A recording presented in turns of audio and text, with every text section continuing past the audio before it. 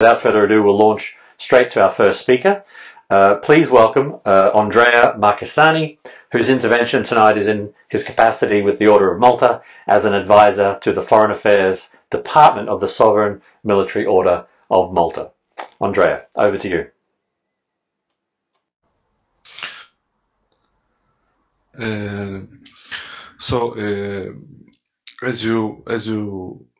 As you said, what we see and what is happening, and what is happening with the COVID crisis that exacerbated all this huge war that is the internet, and the migrants and refugees section of the OLC a few years ago published the pastoral orientations on human trafficking after a process of listening to local churches and to Catholic organizations and partners on this specific issue.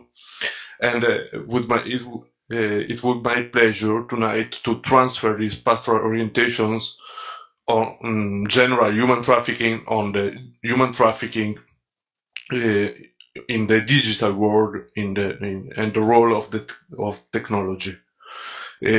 So I would like to start to quote the Pope in his last encyclical, Fratelli Tutti.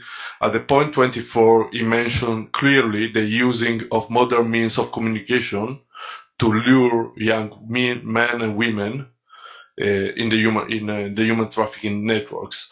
And he calls for a global effort to eradicate human trafficking.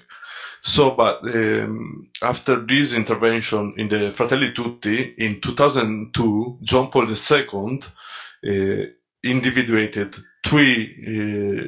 the problems coming up with the globalization and the trade related to the trade in human beings. And we can say that the three M's of globalization, market, media, and migrations are they form the perfect macro context for human trafficking, because the human trafficking evolved in a different way in these three channels. So we can say, as we know, that the virtual territory is a problematic to be controlled by security, by police, by the states, because it's a huge war, and we can say that only 1% of internet is in this. There is the Google is control just 1% of what we can find on internet. So these are what Don Fortunato called the digital peripheries. And Pope, these are the same peripheries, the existential peripheries that Pope Francis invite the church to live in and to save and to help people in. So, passing to the pastoral orientation, we divide in the work that the section for migrants and refugees prepared. The first chapters was about understanding the human trafficking causes, and so the commodification and exploitation, the demand aspect. And so if in the human trafficking, generally we have a commodification and the person became a commodity, an object. In human trafficking in the digital peripheries, we have a next level commodification. So, and the human person not just an object, but becomes an amount of data, videos, and pictures, which are transferable, and the virtual abuse can be perpetrated an exponential number of times in different places on Earth. So not just once, but the dignity of the human being is violated several times, the same dignity. And this was Martin Heidegger defined the essence of technology. So all distances in time and space are shrinking, and technology change the borders and allow the man to become an amount of data and to be manipulated many times. And we can link to this what the Pope called the widespread of growing digital narcissism in his message for the World Youth Day in 2020. So this is at the next level, an exacerbation of the reality of nature and things and person, because technologies create the means, and we are not in control of this. So after the demand aspect, the second part of this first chapter of the pastoral orientation is the demand aspect, and the demand is not so far from us. Is in our houses, in our families, because technologies are invasive. They enter in our lives, and we see human trafficking without seeing it. So acknowledging human trafficking, there is like a blanket of fog hiding the phenomenon, but at the same time is in plain sight, because every time that we enter on internet and we go, I don't know, on Instagram, on other social networks, we can see human trafficking without seeing it, because these are all channels used to lure people. In Italy was in the last years there were many cases of luring on Facebook, on Instagram, on other social networks, and cyber trafficking target mainly people in that their experiences difficult times, or they are the most vulnerable, like children, or that are excluded or neglected, or they don't have any friends. And this use of Facebook and social network were used also in migration issues. For instance, Scotland Yard discovered that they found 539 pages on Facebook offering safe, not so safe routes to Europe with discounts for minors, and this is for migrants. So another strategy used on social networks, traffickers identify the victims, add friends in common, gain trust, and after always they target these most vulnerable people. Another chapter could be that is very near, that is in our homes, that is around us, is the pornography. Pornography, there is a normalization, a cultural normalization of pornography, but in pornography, the position of the Catholic Church, that is already human trafficking even without coercion, because it damaged and destroyed the dignity of human being that becomes a mere object of pleasure for others, for third parties, for many times. And also in this world, the most searched term on these pornography portals are usually youth and teens categories, and in that case we have human trafficking as well for international protocols, not only for the Catholic Church. And many times the borders between pornography and coercion and prostitution are very thin. There are many cases exposed of pornography industries and producers that they coerce their actors to be prostitutes as well. So the sexual searches on internet, 4 millions of these web searches look for youth categories to keep in mind. But also adults can be lured in this world, and is very difficult to escape this. So for the the dynamics, this is the second. I will not talk about dark web and deep web because are very big words, and I think maybe Don Fortunato later will focus more on this. But it is a huge war of websites, of spaces, and sharing file platforms where are not even controlled, checked, and they cannot be supervised by police force. Maybe from stakeholders, web stakeholder, yes, but it's very difficult. So about the dynamics, the dynamics, and there is a problem. This opens the sensitive issue of web and IT companies' responsibility, because the internet world is so connected, is of course connected, is internet, and but the business it measure on likability, if I can use this word, on how many times people visualize and watch content, and the profit boggles the mind, and the profit increase as more people watch something.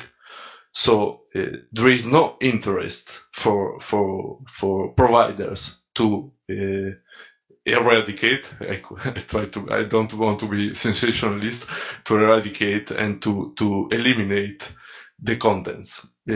Otherwise, and after there is another thing, there is the trade-off between privacy and control. And this is another controversial issue, and algorithms. We saw that algorithms many times eat and ban illicit activities while searching for illicit activities. We can see that as well in the normal life of social networks. So another we can say that all the profits should be asked for accountability for and supervision of contents. I would like to for a while to focus as well on migrants and technology. So human trafficking migrants entering human trafficking because there are offers of fake jobs, safe passages on migratory routes, and the problem is to track. It's very difficult to track money circulation, because there are systems of circulating money without any control on internet. What we can do, because the last chapter of the pastoral orientation is responding to human trafficking, and the first is education and parental control, I would say, and culture against this self-serving narcissism and this primacy given only to technology, on appearance, and quest for image that we can see today on internet.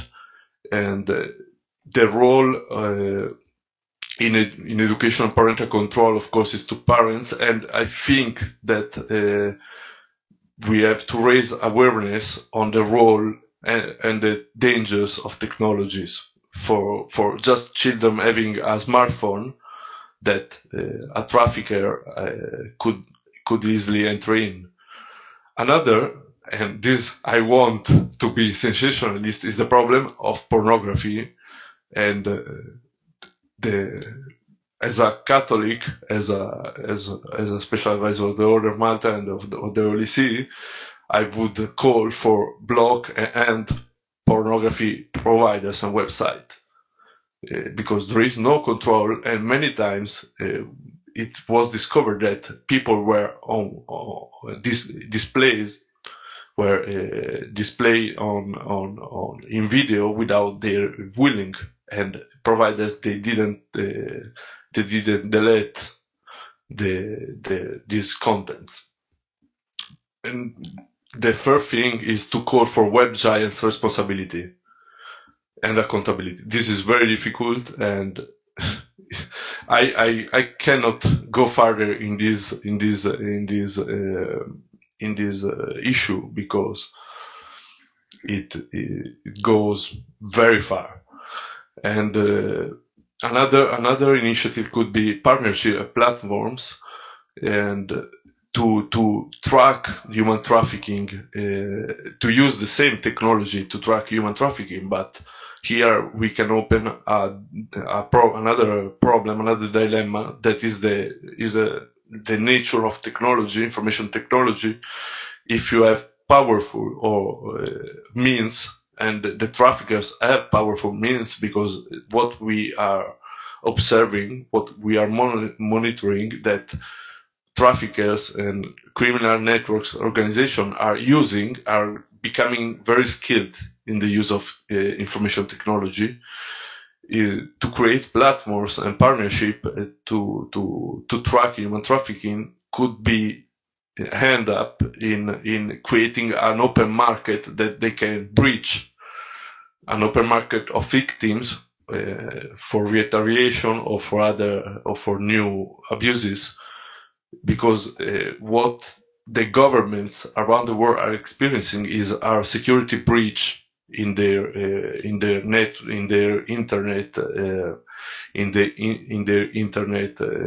securities networks and architectures structures. So the Catholic Church of course will support technological and legal cooperation, but we have to be very careful, and isn't still a no man's land, the creation of technological platforms to create database and to use the information you said before from satellites, because it's very difficult to guarantee the security of these platforms, and technology is evolving. So I would like to articulate finally the attention on three words: care, knowledge, and culture. So the care that we should have for our younger for the younger in helping them, in support them, in not leaving them alone in the technology world. The knowledge to understand how these technological means are evolving, and culture, because both in raising awareness and both in the schools, always with the youngest, to avoid and to help them to escape these dangers that are for everyone is on the web. So not to mention that the Pope remembers the easiness of being part of the supply chain on internet, because we could easily be a part without even noticing. And lastly, I would like to suggest that all these technologies or these new contents, pornography, social network, they have a profound impact on the thinking and behavior of children. And those that I mentioned are the action that should be support, even is very difficult to do that. Thank you. Our technology is keeping up. Many thanks, Andrea. You're absolutely right. The replication of abuse, using technology to double down on the abuse of minors and others in vulnerable situations, is a clear and present danger to us all.